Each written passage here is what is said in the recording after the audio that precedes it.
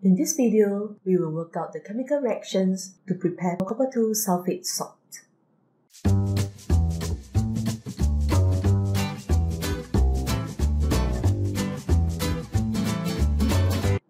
When we prepare any salt, the first thing we need to consider is whether it is soluble in water.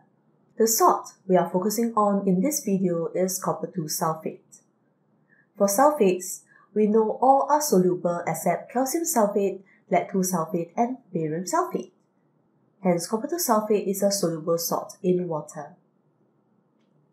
There are three ways to form a salt that is soluble in water. The reaction of acid with three different substances: metal, carbonate, or base. The acid reacts with reactive metals to form soluble salts and hydrogen gas. Acid reacts with carbonates to form soluble salt, carbon dioxide gas, and water. Acid reacts with base to form soluble salts and water. Now let's check each of the possibilities out. Acid reacts with reactive metals. Now the key word here is reactive. Do note, different metals react with acids at different rates.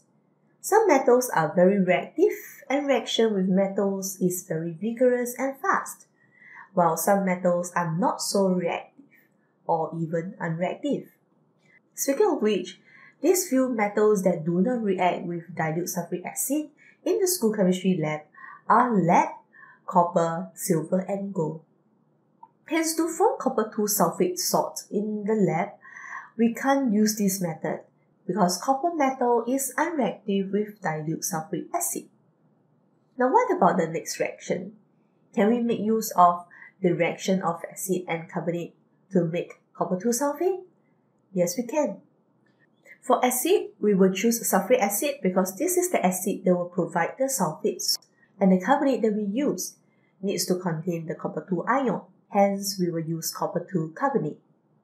Now, when copper-II carbonate reacts with sulfuric acid, copper-II sulfate is formed together with water and carbon dioxide gas.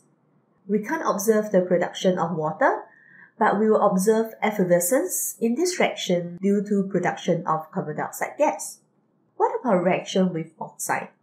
Can we make use of the reaction of acid and oxide to make copper-II sulfate? Yes, we can. Similarly, to provide the sulfate, we will choose sulfuric acid.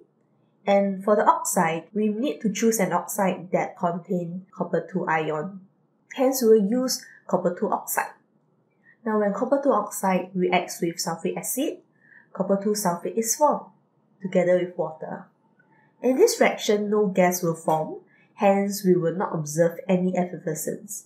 Hence, in order to ensure that the reaction has completed, we will add insoluble copper-II oxide in excess into sulfuric acid. Those that are in excess do not take part in the reaction with sulfuric acid. Hence, we can actually get rid of this unreacted copper-II oxide by filtering them away at the end of the reaction. Now, as mentioned, copper-II sulfate salt is actually a soluble salt, so this copper-II sulfate is still dissolved in the water. The next thing that we are interested in is how do we obtain the solid salt from this solution. Now, we will achieve that by crystallization. Now, check out the next video to find out more. Now, if you find this video useful, do remember to share the videos with your friends and like the video.